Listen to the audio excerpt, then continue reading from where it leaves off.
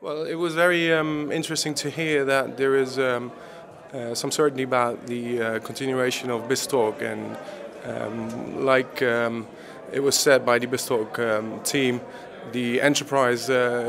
customers cannot update faster than 2 years,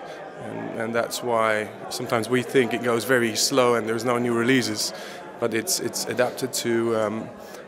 what the market actually can handle. And I think what we've heard today is really assuring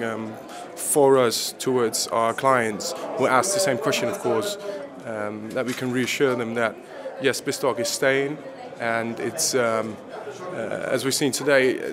the big promise of moving to the cloud directly is not being said anymore. It's clear that they're encouraging people to do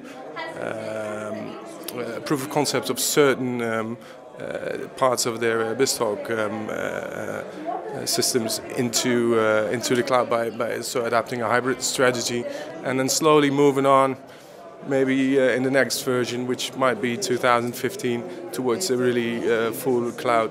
service.